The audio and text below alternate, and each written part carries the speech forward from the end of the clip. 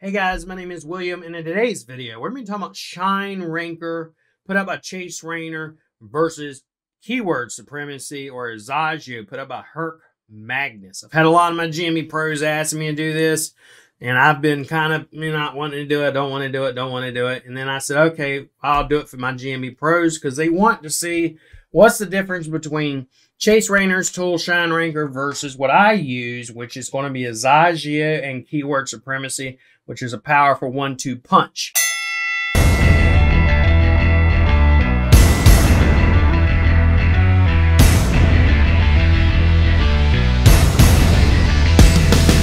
But let's go ahead and get started. We're going to go over the tool and show you the differences between the two, and you can make a decision for yourself. Okay, so let's go ahead and get started.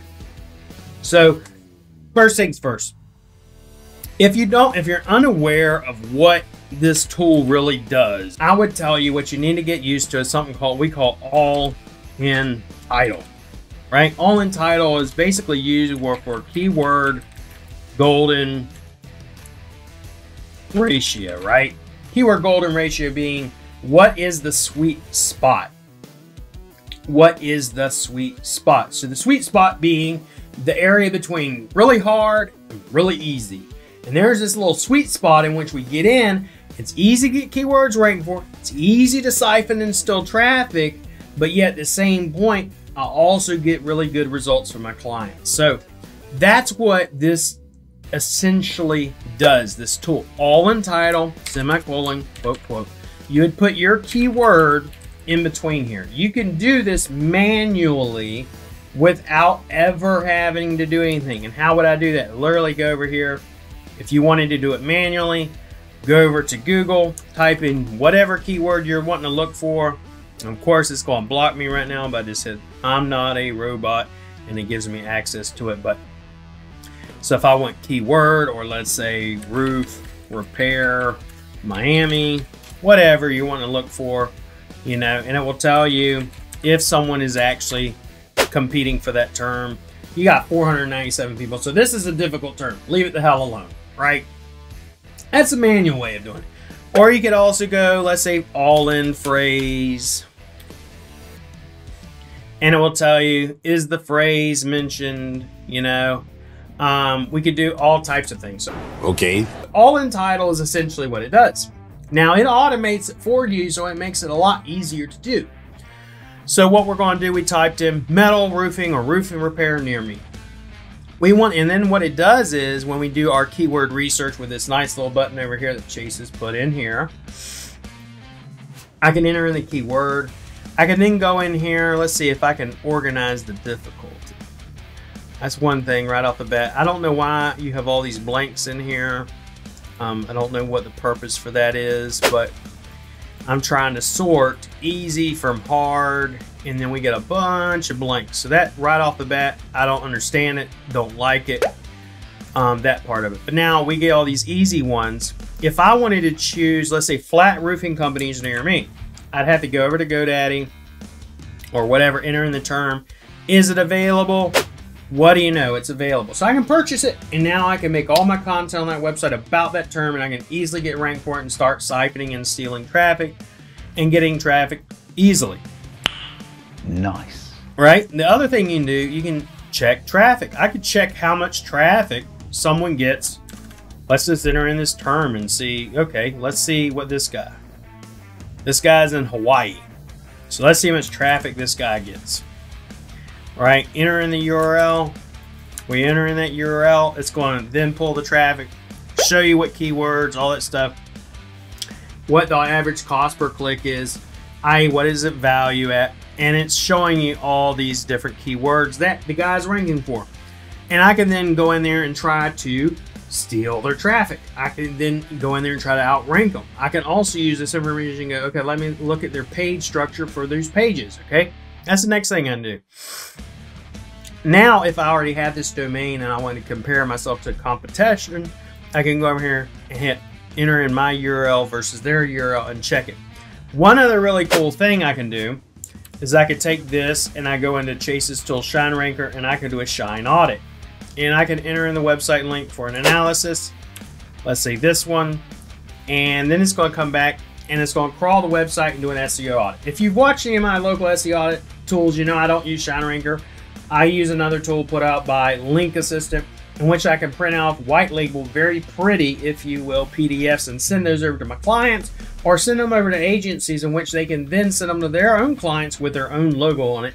So it's really killer. I love how the PDF does. Let's see how Chase's tool holds up to that. He has all the green and the red. Chase does that a lot. Color codes a lot of things on Excel sheets, so that's cool. Now let's see how it looks if I try to export this as an Excel document. So we want to see, does this look color coded? Because I want to send it to the client. Awesome. I can tell the client, hey, greens are good, reds are bad. I just need to fix all the reds. All right, but for the most part, any of y'all been actually dealing with clients, any of us actual agency owners in the trenches will know straight up off the bat, that Excel sheet is shit. Because what's going to happen is these clients are going to come back and be like, well, I don't know what all this shit means. What's this? What's an H1? What's internal linking? Most of them don't even know that stuff. So if I send them that Excel sheet and it's not explaining any of it, it's not going to help me any. If I hit PDF, let's see what the PDF will look like. Interested in that? So yeah, this is not going to be good for a client at all if you go to send this to them. Now, I could do this same audit tool, and I've used this, if you will, on my website auditor. This is what I normally do my audits with. So if I pull this audit, you know, I'm going to see if I can run it while I'm trying to do this. It would put this out in a PDF. It's very legible. You print it out. And this is what I personally would say is missing heavily from this tool. Because whenever you go here and you try to send this over as white labeled, or if you try to send this over to a client, most of them be dumbfounded and don't know what the hell any of it means. Now, with this PDF, I can send it to an agency. They can white label it. Besides white labeling, it then tells them exactly what is wrong, and it tells them how to fix it. And if they click on any of the links, it then takes them immediately to it so they can fix it. Better yet, whenever, you know, let's go ahead and stop this or close this so we can stop it real quick, cancel it. But if we wanted to make this into a report, you see all this nice, pretty, and it's laid out. I can give them a summary, or I can give them details. They can literally click on it, and it literally tells them what is wrong, what is an XML file, what is resources restricted from being indexed. It gives an explainer and then tells them how to fix it. And I can print this out rather easy, so that's one thing I would say that he's definitely missing from that little tool of his. But anything else on here, we're not missing anything. I can do, you know, traffic checking, keyword basic research, and then an audit. So now let's go over to Azagio. Not Azagio, but Azagio is put up by the same tool, which is Keyword Supremacy. Now let's say I go into Keyword Supremacy, I enter in a keyword, and let's just say, for example, I'm looking for easy keywords. One cool thing I like about Azagio or Keyword Supremacy, both tools go hand in hand. If I was to click on the world, that shows me, is the domain available? I don't even have to leave the platform, and it already tells me, okay, the domain's available, and you can go and get it. I literally click on it, it opens up a separate window, and I can then buy it, right? Which is awesome.